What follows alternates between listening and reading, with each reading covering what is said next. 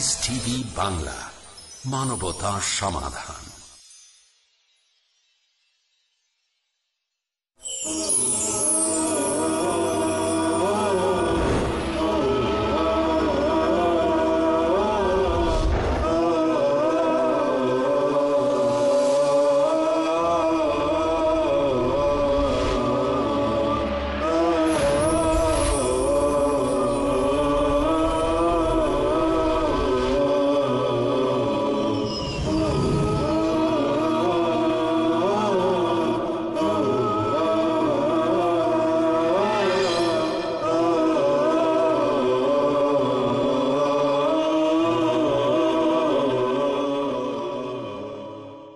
আসসালামু আলাইকুম ওয়া রাহমাতুল্লাহি ওয়া বারাকাতুহু।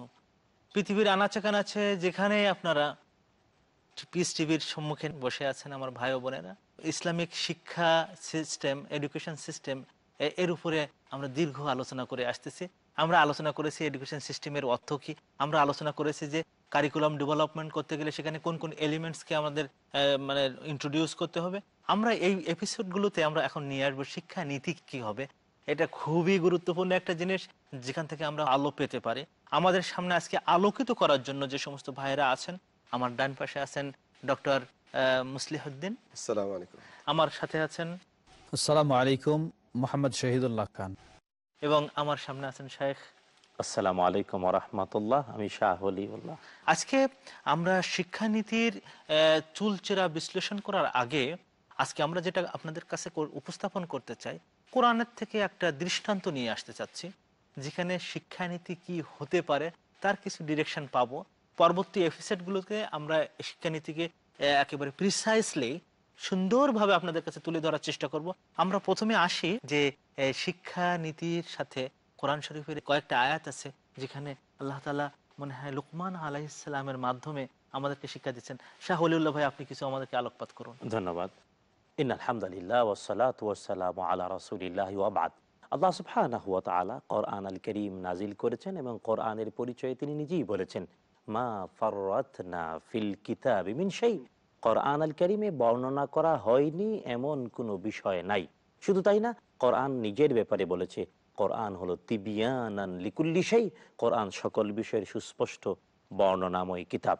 সুতরাং আজকে যদি আমরা শিক্ষা নীতি নিয়ে কথা বলতে চাই, শিক্ষার ফাউন্ডেশনগুলো নিয়ে কথা বলতে চাই, কি কি বিষয়ে শিক্ষিত করে তুলবো আমাদের জেনারেশনকে ব্যাপারে কথা বলতে চাই, তাহলে কোরআন আল কারীমকে প্রশ্ন করা উচিত।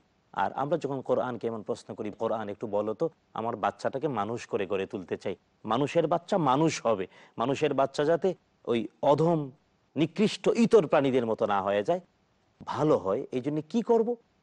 রব্বুল আলামিন আপনার আমার এমন প্রশ্নের উত্তরই কোরআন আল কারীমে নাজিল করেন যে সূরা, তার নাম লোকমান।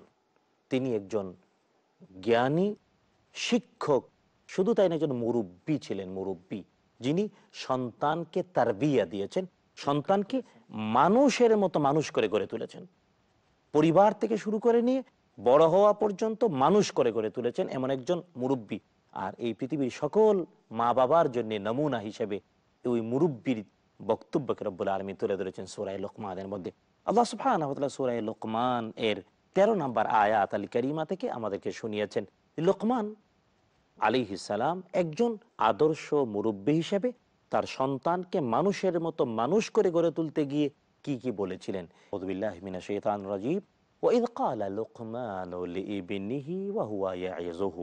যখন বলেছিলেন লোকমান ওয়াজ করে উপদেশ হিসেবে তার সন্তানকে, ইয়া বুনাইয়া, ও আমার কলিজার টুকরো সন্তান, লা তুশরিক বিল্লাহ, তুমি আল্লাহ সুবহানাহু ওয়া তাআলার সাথে শরীক করো না, ইন্নাশ শিরকা লাযুলমুন আযীম, নিশ্চয়ই শিরক হলো সবচেয়ে বড় পাপ, মহাপাপ। এটা হলো প্রথম বক্তব্য। 2 নম্বর হলো যে লোকমান আলাইহিস সালাম তার পুত্রকে বলেছেন, অবশ্যই এই বিশ্বাস রাখতে হবে, হে আমার পুত্র, ইন্নাহা ইনতাকু মিসকালা হাব্বাতিন মিন খারদালিন ফাতাকুন ফি সাখরাতিন আও ফিস সামাওয়াতি। আমার পুত্র, জেনে রাখবা আল্লাহ এমন ক্ষমতাধর মহান সত্তা, যদি কোনো কিছু থাকে মরুর উদ্যানে, মরুভূমিতে, পাথরে, আকাশ আর জমিনে, কোথাও সব জায়গা থেকে হারিয়ে যাওয়া, লুকিয়ে যাওয়া অদৃশ্য জিনিস নিয়ে আসার ক্ষমতা রাখেন একজন, তিনি আল্লাহ সুবহানাহু ওয়া তাআলা। তারপর বললেন, ও আমার পুত্র, আকিমিস সালাহ, সালাত কায়েম করো।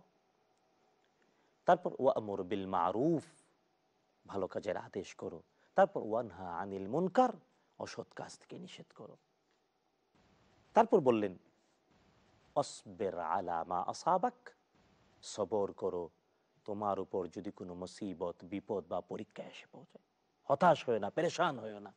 সর্বশেষ বললেন, ওয়ালা তুসাইর খাদ্দাকা লিন্নাস ওয়ালা তামশি ফিল আরদি মারাহা, আমার পুত্র, মানুষের সাথে অহংকার দেখায় না, আর গর্ব ভরে পৃথিবী উপর দিয়ে কটকট করে হেঁটে যায় না। লুকমান আলাইহিস সালাম তার পুত্রকে ওয়াজ করে, উপদেশ দিয়ে, আদর্শ মানুষ করে করে তোলার জন্য এই মৌলিক বিষয়গুলো ওয়াজ করেছেন, আর রব্বুল আলামিন আমাদের সামনে তুলে ধরেছেন। আমি এক শব্দ যদি বলি, একসাথে বললে, প্রথম তিনি বলেছেন শিরক মুক্ত হতে হবে, তাওহীদ জীবনের প্রথম ভিত্তি, পরিবার থেকে বাচ্চাকে। 2 নাম্বার, আল্লাহ সুবহানাহু ওয়া তাআলার মহান কর্তৃত্ব, তার ক্ষমতার বাস্তবতা। 3 নাম্বার, সালাত কায়েম। 4র্থ, ভালো কাজের আদেশ। 5ম, অন্যায় কাজের নিষেধ। 6ষ্ঠ, ধৈর্য ধারণ করা। আর 7ম হলো অহংকার থেকে মুক্ত। প্রথম যে কথাটা বলেছেন, আমাদের শিক্ষা নীতির যে মূল তত্ত্বটা, সেটা হলো তাওহীদ। তাওহীদবাদী হতে হবে, শিরক মুক্ত জীবন গঠন করতে হবে। আমি ডক্টর মুসলিম ভাইকে আমি অনুরোধ করছি যে আপনি এ সম্পর্কে একটু আলোক সম্পাদ করুন। লাইন আশরাকতা লাইহবাতান্না আমালুকুম লা তাকুনান্না মিনাল খাসিরিন। আল্লাহর নবীকে আল্লাহ পাক বলছেন, তুমিও যদি শিরক করো সব আমল বরবাদ হয়ে যাবে। শিরকের কতগুলো ধারা রয়েছে, তার মধ্যে একটি হলো আল্লাহর জ্ঞানের সমতুল্য কারো জ্ঞানকে মনে করা। আল্লাহ আলিম, আল্লাহই সর্বজ্ঞ, আল্লাহ যা জানেন, আল্লাহর জ্ঞানের সাথে কাউকে শরীক করা যাবে না। এটা একটা, আমরা যেহেতু জ্ঞান নিয়ে আলোচনা করছি, তার কোনো শরীক নেই, তার রুবুবিয়তে কোনো মুসলিম শরীক ভাই, নেই। আপনার এই কথাটাকে আমি একটু ইন্টারাপ্ট করছি এই কারণে যে আমাদের মুসলিম সমাজে অনেক বিজ্ঞজনের, বিশেষ করে দার্শনিকদের কথাবার্তা শুনেছি। তারা বলেন যে ওয়াহির জ্ঞান তো এটা আসলে তেমন, ফিলোসফি বা দর্শনটা হলো বড় জিনিস। নাউজুবিল্লাহ মিন যালিক। আপনি ওইদিকে একটু ইঙ্গিত দিয়েছিলেন, সেই জন্য আপনাকে আরো বেশি এলাবোরেট করার জন্য বলছি যে তাওহীদ ভিত্তিক জীবনের জন্য এই জিনিসগুলো কিন্তু বড় বাধা হয়ে দাঁড়ায় অনেক সময়। ফিলোসফি, ফিল মানে হলো এই অন্বেষণকারী বা ভক্ত, সফি মানে হলো জ্ঞান, জ্ঞান ভক্ত, জ্ঞান ভক্ত মানুষ যারা সফি, জ্ঞান ফিলোসফি মানে হলে জ্ঞান ভক্ত। জ্ঞান ভক্ত মানুষেরা যদি আল্লাহ থেকে শুরু না করে, তারা পথভ্রষ্ট হবেনি। দার ও তাআরুদুল আকল ওয়ান নাকল, শাইখুল ইসলাম ইবনে তাইমিয়ার বিরাট বই আছে, তিনি ওহীর জ্ঞানের সাথে আর মানুষের আকলের জ্ঞানের সমন্বয়ে দেখিয়েছেন বিস্তারিত হবে। মানুষ যদি তাওহীদের উপর বিশ্বাস না করে যত প্রকারের জ্ঞান অর্জন করুক না কেন, যে কোনো মুহূর্তে সে পথভ্রষ্ট হবে। একটা শুদ্ধ বলবে, আরেকটা ভুল বলবে, একটি সঠিক করবে আর 10টা ভুল সে করতে বাধ্য। এই জন্য যারা মনে করেন যে ওহীর জ্ঞান ছাড়া বা আল্লাহর একত্বকে এবং আল্লাহই সর্বজ্ঞ, তার ইলমে চূড়ান্ত, এইটা মেনে না নিয়ে যে চলবে, সে সঠিক পথে চলতে পারবে না। এই জন্য আদম এবং হাওয়াকে আল্লাহ পাক পৃথিবীতে পাঠিয়ে আগেই বলছেন, ফাইম্মা ইয়াতিয়ান্নাকুম মিন্নি হুদা ফামান তাবিআ হুদায়া ফালা খাউফুন আলাইহিম ওয়া লাহুম ইয়াহজানুন। যখনই আমার পক্ষ থেকে তোমাদের কাছে হেদায়েত আসবে, সেই হেদায়েতের অনুযায়ী তোমরা চলো, তাহলে তোমাদের কোনো ভয় বা ডর থাকবে না। কিন্তু আল্লাহর পক্ষ থেকে ওহীর ইলমের বাহিরে যাই করবে, এটা কিন্তু একটা হলো নাস্তিক্য, একটা হলো শিরক। আল্লাহকে মানেই না এর উপর ভিত্তি করে যে ইলম, আর আল্লাহকে মানে শিরক মিশ্রিত যে ইলম। নাস্তিকতার ইলম যেটা, সেটা হলো গ্রিক দার্শনিকদের কেউ কেউ নিয়েছিলেন। ভারতীয় ইলম যেটা, সেটা হলো শিরক ভিত্তিক ইলম, তারা যেটা মনে করে থাকেন। কাজেই সর্বপ্রথম যে জ্ঞান দিতে হবে, ইকরা বিসমি রাব্বিকাল্লাযী খালাক, তোমার রুবুবিয়তের একত্ব। আমি তো আশ্চর্যান্বিত হচ্ছে যে আপনি যে বিষয়টা আপনি উল্লেখ করেছেন, সেটা শেখার অনেক কিছু আছে। সেখানে আমাদের বলা হচ্ছে যে তোমরা তাওহীদ ভিত্তিক জ্ঞানের প্রথম সোপান তৈরি করো, তোমাদের শিক্ষা নীতির মধ্যে তাওহীদ ভিত্তিক জ্ঞান তোমরা নিয়ে এসো। আমাদের ছেলেদেরকে আমরা কনফিউজড করে ফেলি, তারা এথিয়েস্ট হয়ে যায়, তারা নাস্তিক হয়ে যায়। কেন নাস্তিক হয়ে যাবে?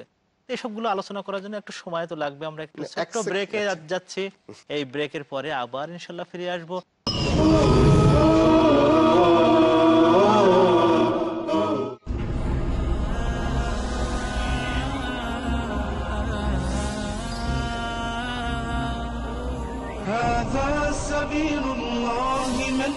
আল্লাহর হুকুম মানার নাম ইসলাম। আপনি ক্রেতা, জেনে নিন ইসলামের ক্রয় বিধান। আপনি বিক্রেতা, জেনে নিন ইসলামের বিক্রয় বিধান।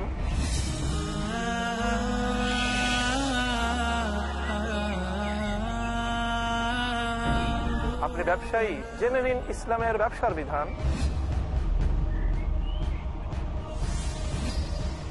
মানতে হলে জানতে হবে, জানার জন্য দেখুন আমাদের অনুষ্ঠান শুধুমাত্র পিস টিভি বাংলায়।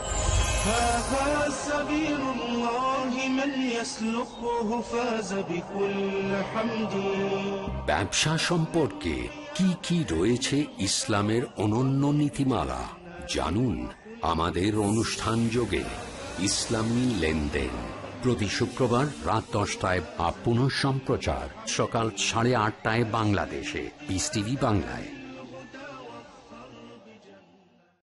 দ্বিধা, দ্বন্দ্ব, মূল্যবোধের অভাব, প্রকৃত বিশ্বাসের অভাব, অসচেতন জীবনযাপন, ধর্মকে ভুলভাবে তুলে ধরা, ধর্মীয় গ্রন্থের পরিবর্তন এবং সংস্করণ যথাযথ তথ্য পেতে সকল ক্ষেত্রে আমি সংগ্রাম করছি সত্য প্রকাশ করতে, কারণ এটা যেন আপনার অধিকার আর আমার দায়িত্ব সত্যটা বলা। দেখুন সত্য উন্মোচন প্রতি শুক্রবার থেকে বুধবার রাত 9টায় আর পুনঃ সম্প্রচার সকাল 7:30 বাংলাদেশে পিস টিভি বাংলায়। Who was the first prophet? Was a prophet the first one to read and write? Did God speak to a prophet? A prophet in a prison. A prophet who commanded the birds, insects, and animals? Want to know more? Join us for Stories of the Prophet. নবীদের কাহিনী পরবর্তী অনুষ্ঠান piece TV বাংলায়।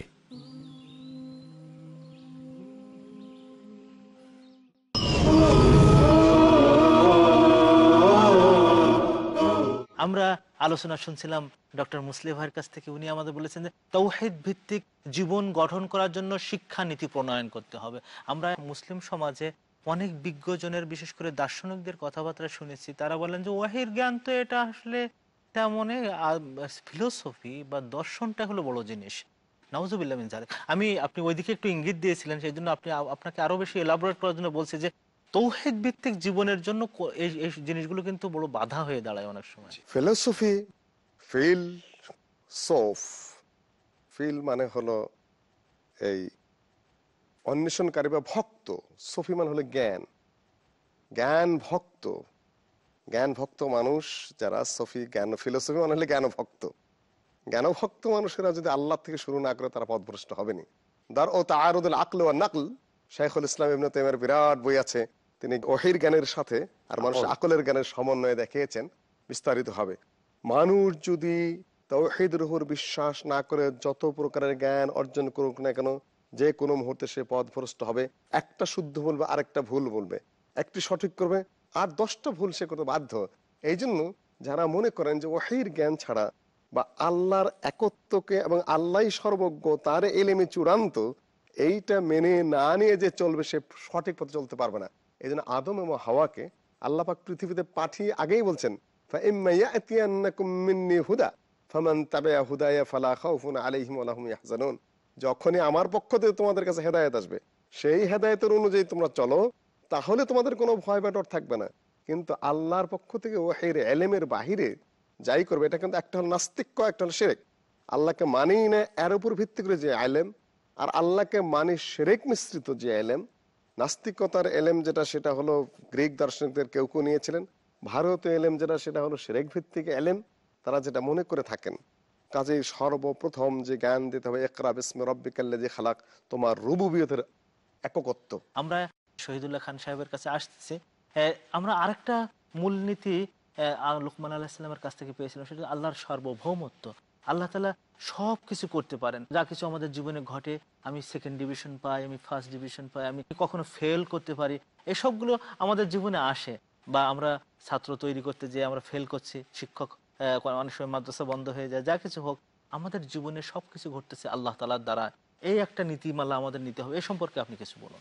আল্লাহ রাব্বুল আলামিন কিভাবে আমাদের সন্তানদেরকে উত্তম আদর্শে গড়ে তুলব, অন্যত শিক্ষা দান করব এর নীতিমালা কতগুলি তুলে ধরেছেন, যেটি আমরা শুনেছি সূরা লুকমানে বেশ কতগুলি নীতিমালা।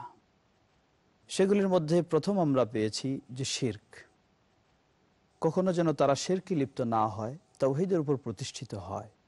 এই বিষয়ের সাথে আমি সামান্য একটু সংযুক্ত করতে চাই। আল্লাহ রাব্বুল আলামিন এভাবে বলে দিচ্ছেন যে লোকমান এর ভাষায় বলতেছেন, ইয়া বুনাইয়া লা তুশরিক বিল্লাহ ইন্নাশ শিরকা লাযুলমুন আযীম।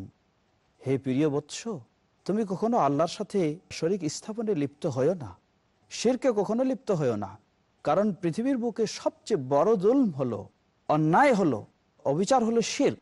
তাহলে এক্ষেত্রে এটা থেকে আমাদের কাছে স্পষ্ট হয়ে যায়, আমাদের সেই কলিজার টুকরা সন্তানেরা যদি সবচেয়ে বড় অন্যায় জুলম শিরক থেকে বিরত থাকতে পারে, তাহলে কোনো সন্দেহ নাই তারা একটি উত্তম আদর্শের উপর গড়ে উঠবে, এবং কোনো সন্দেহ নাই তারা যত রকমের দুর্নীতি, সন্ত্রাসী সব থেকে তারা মুক্ত হতে পারবে যখন তারা এই মানসিকতা গড়ে উঠবে। এর সাথে আমরা দ্বিতীয় যেই আরেকটি নীতি পেলাম, সেটি হলো আল্লাহ রাব্বুল আলামিনের প্রতি আস্থাশীল হওয়া। সকল বিষয়ে আমার জীবনের কল্যাণ অকল্যাণ সব আল্লাহ রাব্বুল আলামিনের হাতে, আল্লাহর থেকেই এগুলি সব নিয়ন্ত্রিত হয়। এইভাবে যদি কোনো সন্তান আল্লাহ রাব্বুল আলামিনের প্রতি আস্থাশীল হয়, তাহলে আমরা আজকে সবচেয়ে যেই ব্যাধিতে বেশি ভুগছি সেটি হলো দুর্নীতির ব্যাধি। কোনো সন্তান বা কোনো শিক্ষিত ব্যক্তি যদি আল্লাহর প্রতি আস্থাশীল হয় যে এর প্রতিদান আল্লাহর কাছে আমি পাবো যদি ভালো হয়, এবং যদি খারাপ হয় এর প্রতিফলও আল্লাহ রাব্বুল আলামিনের কাছে পাবো, এই আস্থাশীল যদি কেউ হয়, তাহলে কোনোদিন তার মাধ্যমে বা তার দ্বারা কখনো দুর্নীতি, অন্যায়, অবিচার হতে পারে না। শিক্ষানীতির মৌলিক দুটো ধারার পরে আমরা তৃতীয় একটা ধারাতে আসি, যেটা আমরা শাহ ওলিউল্লাহ ভাইয়ের কাছ থেকে জানতে চাইব, কেন এটা শিক্ষানীতির সাথে হযরত লোকমান আলাইহিস সালাম তার সন্তানকে নিয়ে আসলেন যে তুমি নামাজ পড়ো, সালাত ভিত্তিক জীবন যাপন করো। মুহাম্মদ রাসূলুল্লাহ সাল্লাল্লাহু তাআলা আলাইহি ওয়াসাল্লাম রাহমাতুল্লিল আলামিন, জগৎ সমূহের জন্য রাহমাত। রহমত মানেই হলো আমরা বুঝি অনুকম্পা, অনুগ্রহ আর ভালোবাসা, কিন্তু তিনিও বলেছেন 7 বছরের বাচ্চা হলে নামাজের আদেশ করো, আর ওয়াদরিবুহুম বিল আশার, 10 বছর বয়সী বাচ্চা নামাজ না পড়লে ডান্ডা লাগাও, পিটনি লাগাও। রাহমাতুল্লিল আলামিনের কথা। এখন আমি উচ্চশিক্ষিত করে বানালাম, MA pass, PhD, doctorate, post doctoral করলো, সালাত শিখলো না, সে তাহলে কি শিখলো? নামাজই যদি না জানে তাহলে শিখলো না। তাই যদি শিক্ষিতই বানাতে হয়, নামাজ কায়েম করাতে হবে, নামাজ, সালাত। কারণ কি? সালাত হলো আল্লাহর বান্দা আর কাফেরের মধ্যে পার্থক্য। বাইনাল আবদ ওয়া বাইনাল কুফর তারকা সালাত। শুধু তাই না, সালাত এমন এক ইবাদত, দৈনিক 5 বার একজন মানুষকে পরিচ্ছন্ন স্বচ্ছ জীবনে বাধ্য করে। হাদিস শরীফে রাসূল সাল্লাল্লাহু আলাইহি ওয়াসাল্লাম উদাহরণ দিয়েছেন, তোমাদের কারো বাড়ির পাশে যদি একটি ঝর্ণা ধারা থাকে, নদী থাকে, আর 5 বার সে যদি ওই নদীতে গোসল করে, পানির প্রবাহ নিজের গায়ে সাবান দিয়ে ধৌত করে, তার গায়ে কি সামান্যতম ময়লা অবশিষ্ট থাকবে? সাহাবাগণ, ইয়া রাসূলুল্লাহ, অবশ্যই না। 5 বার গোসল, একবার করলেই তো চলে যায়, 2 বার করলে আরো বেশি, 5 বার করলে তো থাকবেই না। রাসূল সাল্লাল্লাহু আলাইহি ওয়াসাল্লাম বললেন, 5 বার যে সালাত কায়েম করে সে তো পরিচ্ছন্ন, সুন্দর, স্বচ্ছ। শুধু তাই না, সালাত এমন এক ইবাদত যে এই পৃথিবীতে, এই মাটির পৃথিবীর মাটির নির্যাসের তৈরি মানুষ যখন সালাতে দাঁড়ায়, সে আল্লাহ সুবহানাহু ওয়া তাআলার সাথে কথা বলে। সহিহ মুসলিমের হাদিস, আবু হুরায়রা রাদিয়াল্লাহু বর্ণনা করেছেন, কাসামতুস সালাতা বাইনি ওয়া বাইনা আবদি নিসফাইন। হাদিসে কুদসি, রব্বুল আলামিন বলেছেন, আমি আমার বান্দার সাথে নামাজকে সমান 2 ভাগে ভাগ করি। তো যে বান্দা স্রষ্টার সাথে 5 বার কথা বলতে পারে, ওই যে খুব প্রচলিত একটা কথা আছে, এটা বলা হয় আর কি গল্পের মতো, এটা গল্পই বটে, যে আল্লাহর টেলিফোন নাম্বার জানো কিনা কেউ? আল্লাহর টেলিফোন নাম্বার বলা হয়। এটা যদিও মুখরোচক গল্প, কিন্তু চিন্তার বিষয়। সত্যি আল্লাহ সুবহানাহু ওয়া তাআলার সাথে কথা বলতে গিয়ে যে বলা হয় 2 4 4 3 4, এটা হলো আল্লাহ সুবহানাহু ওয়া তাআলার সাথে কথা বলার নাম্বার। তার মানে ফজরের 2 রাকাত ফরজ নামাজ, জোহরের 4 রাকাত ফরজ, আসরের 4 রাকাত ফরজ, মাগরিবের 3 রাকাত এবং এশার 4 রাকাত, এই 17 রাকাত ফরজ নামাজ। একটি বাচ্চা যে তাকে সৃষ্টি করলো, স্রষ্টার সাথে সম্পর্ক রাখতে জানলো না, তো তার জীবনে লাভ, জীবনটাই তো নাই। জীবনের ফিলিংসটাই তো নাই, স্রষ্টার সাথে যার সম্পর্ক নাই তার তো জীবনের দামই নাই, মূল্যই নাই। সুতরাং নামাজ এমন এক ইবাদত যা বান্দাকে তার স্রষ্টার সাথে মিলিয়ে। শুধু তাই না, রব্বুল আলামিন নিজে বলেছেন ইন্নাস সালাতা তানহা আনিল ফাহশাই ওয়াল মুনকার। 5 বার সালাত যদি কায়েম করে, সালাতই তাকে, যথাযথ সালাত আদায় করলে সালাত তাকে অন্যায় থেকে বিরত থাকবে, সালাত তাকে বিরত রাখবে, ডিসিপ্লিন করে, ডিসিপ্লিন। সময়ানুবর্তিতা। শুধু তাই না, দেখেন সময়ানুবর্তিতা আজকে আমাদের জন্য কিতাবাম মাওকুতা, কিতাবাম মাওকুতা, 5 বার নির্ধারিত সময়ে। শুধু তাই না, আজকের পৃথিবীতে ভ্রাতৃত্বের অভাব আমরা দেখতে পাই, মারামারি, কাটাকাটি, একই মা বাবার সন্তান হয়ে আমাদের মাঝে দ্বন্দ্ব, সংঘাত। কিন্তু সালাত দৈনিক 5 বার আদায় করতে গিয়ে সব সোজা করে গায়ে গায়ে মিশে। আচ্ছা, আমার মনে হয় শেখ, ব্যাপারটা হয়েছে যে সময় আমাদের এত স্বল্প যে আমরা এগুলো নিয়ে আসবো। নামাজের ব্যাপারে শুনতে শুনতে তো আমি মোহিত হয়ে যাচ্ছিলাম আপনার কাছ থেকে। তো আমি যে জিনিসটা এখন আলোচনা করতে চাচ্ছিলাম যে ঠিক আছে, নামাজ এলো এমন একটা জিনিস যে ইমাদুদ্দিন, যদি কেউ এটাকে ইকামাত করে তাহলে সে দিনকে ইকামাত করলো। নামাজ না কায়েম করলে সেই ছেলে দিয়ে কোনো লাভ নেই, সেই বাবা দিয়ে কোনো লাভ নেই। এখন মাঝখানে একটা জিনিস আমরা ফেলে রেখে এসেছি, সেটা আমি এখন লিঙ্ক আপ করতে চাচ্ছি। আল্লাহ রাসূল সাল্লাল্লাহু আলাইহি ওয়াসাল্লাম বলেছেন, তোমার ছেলেকে 10 বছর বয়সে নামাজ না পড়লে তাকে মারো। মারার প্রশ্ন এসেছে, কিন্তু আমার জানা নাই যে আল্লাহ রাসূল সাল্লাল্লাহু আলাইহি ওয়াসাল্লাম কাউকে কোনোদিন মেরেছেন কিনা। আমি এটাও জানি না কোনো সাহাবী তার ছেলেকে মেরেছেন কিনা। আমি এটা কোনো বইতে পাইনি কোনো তাবেঈন তার কোনো ছেলেকে মেরেছেন কিনা। ইতিহাসে মারা লাগেনি।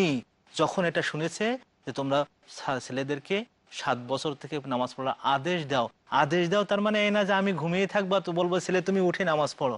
আমার এক ছাত্র ফজরের নামাজ পড়েনি, জিজ্ঞেস করলাম কারণ কি, বললো যে আমার বাবাও উঠেনি, আমার মাও উঠেনি। মারা লাগবে কেন? যদি আপনি নামাজ পড়তেন সে নিজে নিজে উঠতো।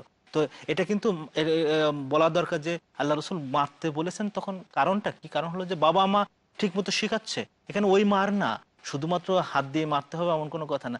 সূরা লুকমান এর মধ্যে বর্ণনার ভঙ্গির বাস্তবতায় রব্বুল আলামিন 13 নম্বর আয়াতে বলেছেন, ওয়াইদ ক্বালা লুকমানু লিইবনিহি ওয়া হুয়া ইয়াইযুহু ইয়া বুনাইয়া লা তুশরিক বিল্লাহ। রব্বুল আলামিন লুকমান আলাইহিস সালামের কথা তুলে ধরলেন। তারপরে মাঝখানে লুকমান যখন তার সন্তানকে শিরক মুক্ত, তাওহীদ তথা একত্ববাদের জীবন শিক্ষা দিলেন, রব্বুল আলামিন নিজে তখন, এটা লুকমানের কথা নয়, আল্লাহ বললেন তিনি মানুষকে ওয়াসাইনাল ইনসানা বিওয়ালিদাইহি, তার মানে লুকমানের কথার মাঝখানে আল্লাহ নিজে কথা ঢুকালেন, আল্লাহ বললেন। তার মানে কথা তাফসীর করতে গিয়ে ইবনে কাসির অনেকগুলো বর্ণনা দিয়ে আমি পড়েছি। ইবনে কাসির বলেছেন যে রব্বুল আলামিন যেন এই কথাই বুঝাতে চাইলেন আমাদেরকে, যে আমরা কোরআনের পাঠক, আমরা যারা বাবা হই, তারা রব্বুল আলামিন বললেন যে আল্লাহ তো বলছেন ইনতানসুরুল্লাহ ইয়ানসুরুকুম, আল্লাহকে যদি কেউ সাহায্য করে আল্লাহ তাকে সাহায্য করবেন। তাই যখন কোনো পিতামাতা তার সন্তানকে তাওহীদ শিক্ষা দিয়ে আল্লাহকে সাহায্য করে, আল্লাহ নিজে তখন তার সন্তানকে বাধ্য করে দেন ওই মা বাবার সাথে ভালো ব্যবহার। ভালো সন্তান পাওয়ার জন্য আমরা উদ্গ্রীব, কিন্তু ভালো সন্তান তখনই হবে যখন সন্তানকে তাওহীদ শিক্ষা দেব। আমাদের যে সমস্ত সন্তান গড়ে উঠবে তাদেরকে পিতামাতাকে মান্য করতে হবে। শুধু এখানে না, সূরা বনী ইসরাঈলে আপনারা গেলে তখন দেখবেন যে আমি লিখে রেখেছি যে তোমরা আমার ইবাদত করবে, শিরিক করবে না, এবং তার সাথে তোমরা পিতামাতাকে মেনে চলবে। এটা কিন্তু একটা ফান্ডামেন্টাল ইস্যু। লোকমান যেহেতু বাদ দিয়েছেন, আল্লাহ তাআলা ঢুকাই দিয়েছেন। এটাও কিন্তু আমাদের শিক্ষানীতি থাকতে হবে যে বড়দের শ্রদ্ধা করা, পিতামাতাকে মেনে চলা। আমাদের সমাজে এখন পিতামাতারা চিৎকার করে কাঁদে, মা তার সন্তানকে পুলিশের হাতে ধরিয়ে দেয় যে আমার ছেলে সন্ত্রাসী হয়ে গেছে। আমাদের শিক্ষানীতিতে এটা আনতে হবে যে বড়দের শ্রদ্ধা করা, পিতামাতাকে মানা, এটাও কিন্তু আমাদের একটা প্রয়োজন আছে। আমরা এটা একটু ওই মাঝখানে একটু বলে দিলাম। এরপরে আমরা আসি যে ছেলে মেয়েকে এটাও শিক্ষা দেওয়া যে তুমি ভালো কাজের আদেশ দাও এবং খারাপ কাজ থেকে নিষেধ করো। আমি ডক্টর মুসলিমের কাছ থেকে কিছু জানতে চাচ্ছি। আলহামদুলিল্লাহ, আমার একটু ছুটে গেছে আগে যে তাওহীদের শিক্ষার ব্যাপারে নাস্তিক কোনোদিন পূর্ণাঙ্গ শিক্ষিত হতে পারে না। কেন? তার সীমা বড়জোর সক্রেটিস পর্যন্ত, না হয় অনুপরমাণু পর্যন্ত, না হলে রবীন্দ্রনাথ পর্যন্ত। রবীন্দ্রনাথের স্রষ্টা, অনুপরমাণুর স্রষ্টা, সক্রেটিসের স্রষ্টা পর্যন্ত সে যেতেই পারে নাই। সুতরাং আস্তিক হওয়ার সাথে সাথে একজন নাস্তিক তথাকথিত শিক্ষিত চাইতে 100 গুণ বেশি শিক্ষিত, যেহেতু সে আল্লাহর উপর তাওহীদে বিশ্বাস করেছে। এইটু ছুটে গেছে। না হলে শিক্ষিত মানুষগুলো সরস্বতীর মূর্তির পূজা করবে কেন বিশ্ববিদ্যালয়ে? সরস্বতী একটা নদী, মরে গেছে। শিক্ষিত মানুষগুলো সরস্বতীর পূজা করে, তার মতো তাওহীদ নাই, তাদের শিক্ষা কি হবে? যাই হোক, প্রশ্নটা ছিল যে সন্তানকে আমরা কেন শিখাবো যে তুমি ভালো কাজের আদেশ করবে এবং খারাপ কাজ থেকে নিষেধ করবে। আমরা সময় খুবই কম, সৎ কাজের আদেশ দেবে, অসৎ কাজ থেকে নিষেধ করবে। শিক্ষার উদ্দেশ্যই তো এটা, পৃথিবীতে সৎ এবং সততার প্রতিষ্ঠা করা, অসৎকে নিষিদ্ধ করা।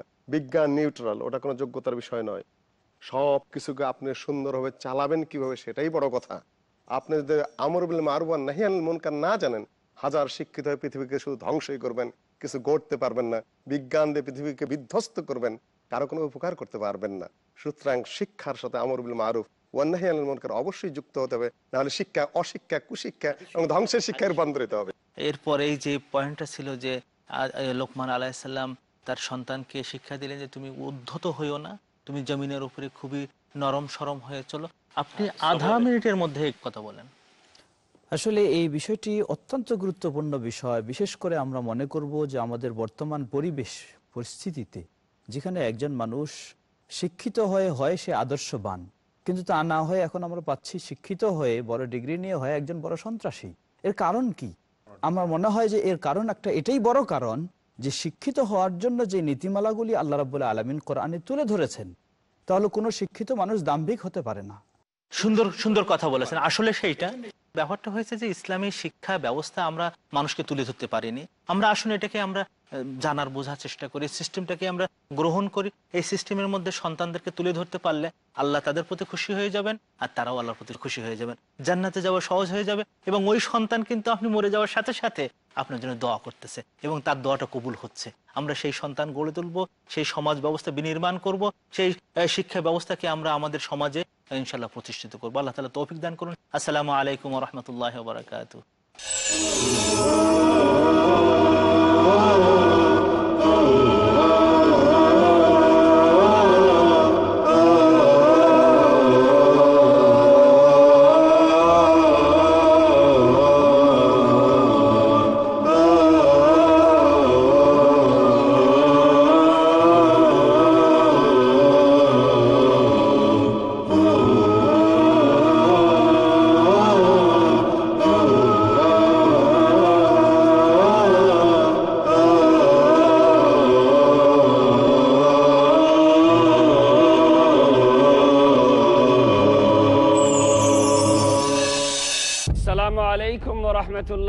আমি মোহাম্মদ হাশিম মাদানি, আর আপনারা দেখছেন পিস টিভি বাংলা।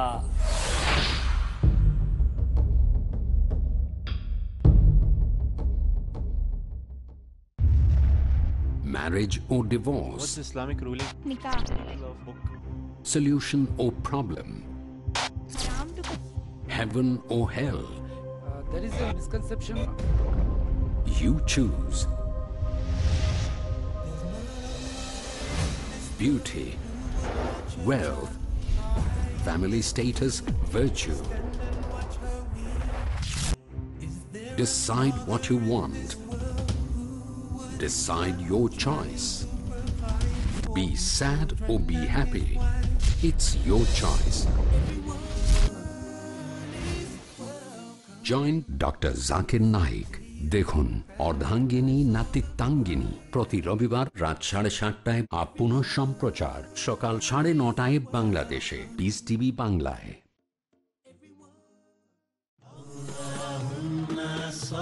নবীজি মুহাম্মদ সাল্লাল্লাহু আলাইহি ওয়াসাল্লামের মণিমুক্তা।